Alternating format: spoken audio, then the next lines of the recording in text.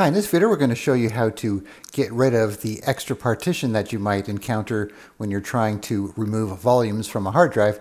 So we have this drive here, so it has a data drive on it, 100 gigabytes, and it has a 600 megabyte system partition. So if we right click it, we don't have any options. If we right click this, we could delete the volume. And of course that's going to delete all the data on it, so be aware of that. Alright, so now we want to get the 600 megabytes back, but we can't, because if we right click this, we only have the options for new volumes. If we right click this, we still don't have anything. We can't shrink or extend it. Alright, so what we're going to be using is a free tool called Niobe Partition Editor.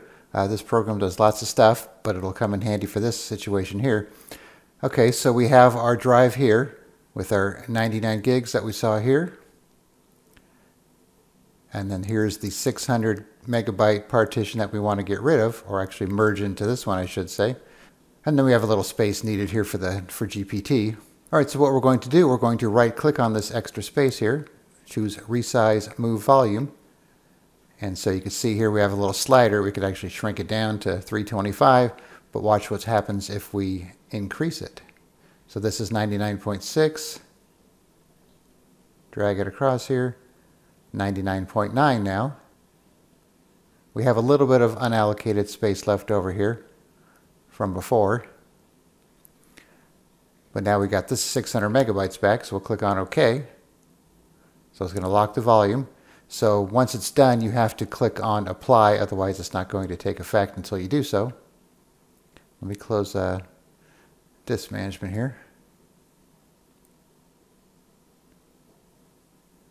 Okay, so that's done.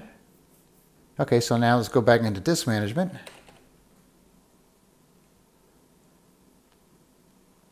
And now you can see we have the 100 gigabytes back, and that 600 megabyte extra partition is gone.